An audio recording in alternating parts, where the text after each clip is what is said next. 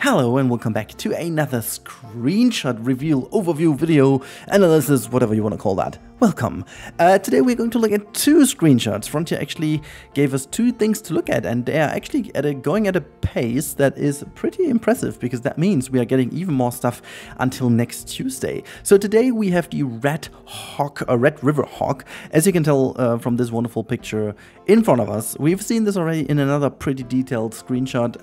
As of now, this thing looks a lot more nice than I thought it looks nice. I already said that this is not my favorite, but it's fine. People seem to go crazy about this animal. I still haven't finally understood why, but it's okay. I like animals that other people don't like. But what I gotta say though is this seems to be one of the best models we've seen in the game of any animal.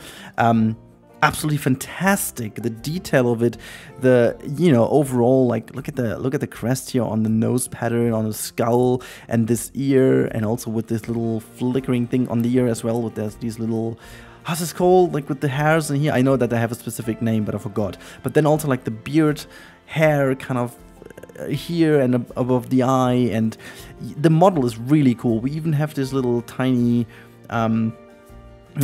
almost arrow kind of styled in the middle here. It's really looking fantastic. A pretty fantastic animal. Also, I'm very interested in what type of shader they're using to make this interesting looking shading, I should say. It's basically the fur, but the fur has some differences in here. So we've got the very fluffy fur, but then again, this looks to be a bit more stiff and strong. Very interesting. I really think this is a very interesting model when it comes to the variety of what they can do with the textures and stuff like that. It's looking pretty dang good. And again, this is a testament to Frontier becoming better and better with every DLC. It's almost a shame to put these animals next to the original game animals. The OG animals most likely do not even remotely match up to those that we get in the game now, which is,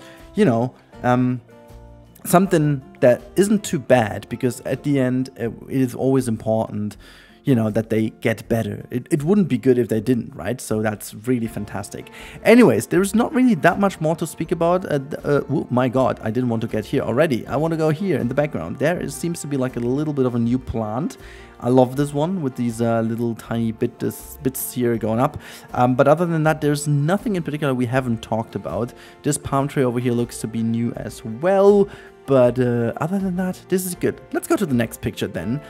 And oh boy, this looks fantastic. And I gotta say that this is one of the most realistic looking pictures that Planet Zoo themselves have released. I know that, many creators have done some fantastic stuff with Tejet Cam back in the day, but also now with photo mode and all these kind of things. But the lighting and everything in here looks so freaking cool. And this is the Asian water monitor. I don't really have too much to say about this animal. It looks really like a perfect mixture between the Nile monitor and the Komodo dragon. It looks like, from body type, it's looking a lot closer to the Nile monitor, while the overall scales and how the whole body kind of looks and weights, it's almost like the Komodo dragon. But I like it. I like a lot that we get another reptile. I like a lot that we get another diving animal, because it is confirmed that this thing can do the deep dive. Which is not a given, because we know that it took a while until the Nile monitor finally could do it. So yeah, it's good that this animal can finally do it. But then again, there's yet nothing else to speak about. I'm not sure if this is from a new plant over here, but it's so hard to tell because it's blurred out so much that I don't really want to read too much into it. It can be any plant, to be honest. Yeah, and that's that. There's really not too much to talk about other than this model looks really fantastic. One tiny detail maybe is the little coloring here on the nose.